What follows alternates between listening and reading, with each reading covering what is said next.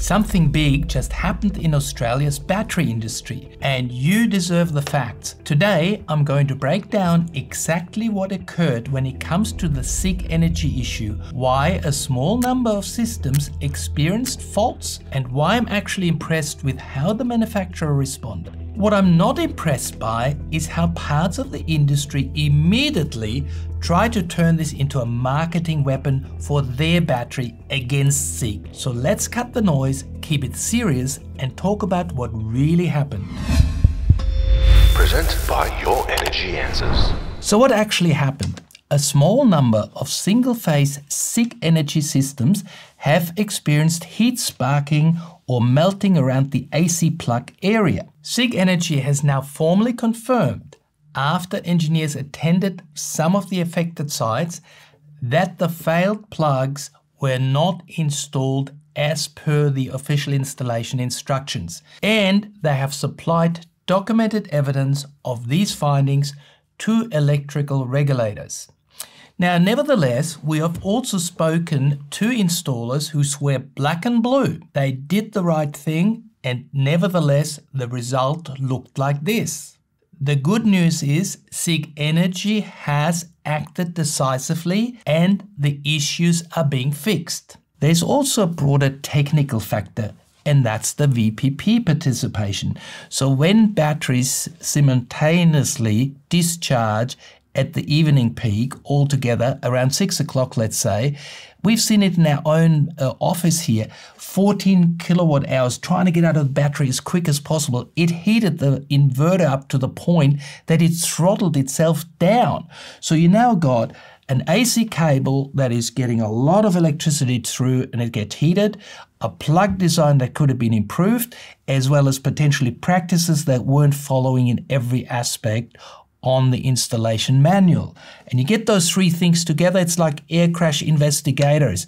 You look at it and go, well, if that and that would have happened, this still could have survived, but altogether, jingo jongo. So what happened is there was an inverter, it was heated up, there were sparks coming out of it, there was smoke coming out of it, but it did not move into the battery. So in some ways, it's a field test to actually show that the fire suppression techniques, materials in the Sigenergy battery actually work. So in some way, while it's a negative that it happened in the first place, it's actually a positive that everything else that was supposed to happen happened. I drove my car, I had a crash, thank God I had the seatbelt, thank God I had the airbag. So it's a bit like that. And in this case, Sigenergy's response, from where I stand, has been thorough and constructive. Here's what Sigenergy has done so far. They redesigned the AC connector to a simpler, more robust OT-style plug, the same as in the three-phase. They pushed out firmware protections.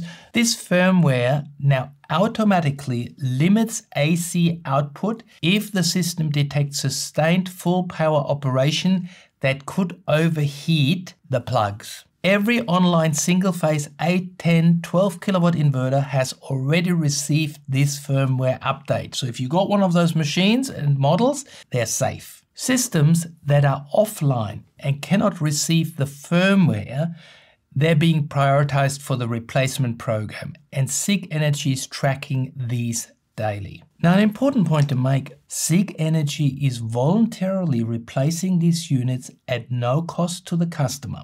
So they cover the replacement cost for the inverter, the plugs, etc. Plus they offer a $500 cash payment for the installers to swap it over. They've flown in the replacement inverters.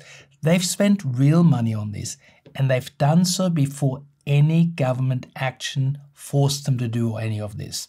And they're offering an extra 2-year warranty on every replacement inverter. I think that's a win. So I would say, so far, I'm quite impressed. There's nothing swept under the carpet, and I'm not a Sigenergy spokesperson. I don't work for them. I simply own one of their systems myself. I've been in the solar industry since 2006, and I want this industry to grow and to improve without unnecessary fear or misinformation. Which brings us to the way this has been communicated. So SolarQuote's recent coverage, in my opinion, unfortunately relied on dramatic language, and a single incident was used without equal weight given to the technical context or the swift engineering response from SIG. Some commentary even came from individuals whose affiliation with SolarQuote wasn't immediately transparent. So on the Solar Cutter, the guy wrote the SolarQuote article, put it out there and made it look like a big thing, but he didn't say, I wrote the article, I'm the SolarQuote guy. Now guys, if you want to be on the side of honesty and openness, don't assume everybody knows who you are. Show what your true intent is, and if your intent is to protect the end customer, then a little bit less emotions, a little bit more facts will actually do the right thing. So we were communicating with Sigenergy and got a statement, and it says, Sigenergy was communicating with regulators, industry bodies and partners behind the scene the entire time. They simply were not legally allowed to comment publicly until certain steps were cleared. SolarQuote knew this, but they didn't wait. They ran the story anyway, and then a few days later, a milder second version of the story followed. They could have waited to get the full info, but they preferred, in my opinion, clicks over facts. That doesn't help the industry.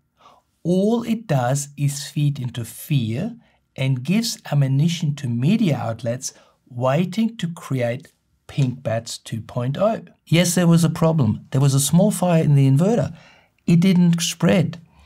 SIG is responding. Very good response with a redesign. Could have maybe done before, but they learned. The industry is now obviously in a big bind because we're all trying to get these installs done to the end of the year, and now there's another thing we've got to look after, and it causes a fear factor in the industry that wasn't needed. My SIG works fine. It's in a safe spot. I'm not fearing anything.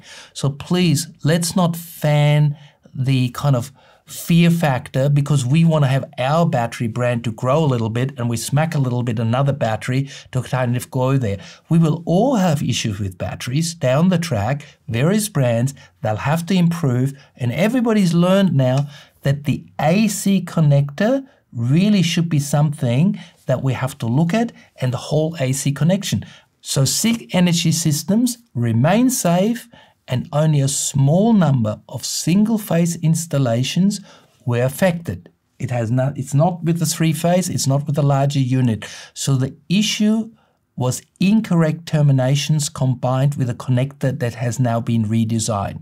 And now to the last point. Some installers feel a little bit personally aggrieved that they feel that SIG might have thrown them under the bus and said, it's you guys, the way we crimped it, and it's not us. You think about it. If this becomes a product issue, then the whole CEC approval process might have to be reviewed, which means potentially every single battery that's sold in Australia right now has to stop being sold because the CEC didn't check it properly. Okay? So it is much better if it is at the moment an issue that is due not following the installation conditions, rather than be a technical issue that makes it a faulty battery. So don't have your knickers in a knot because there's a reason found that is a contributory reason, but I would also argue that yes, the plug design could have been better. And I believe that some engineers at SIG right now would go, yeah, the three-phase plug is possibly the one we should put everywhere in there now. That's what's called learning. Don't kick people while they're down. Give them a hand and help them up. That's the way, and that's the Aussie way that I know.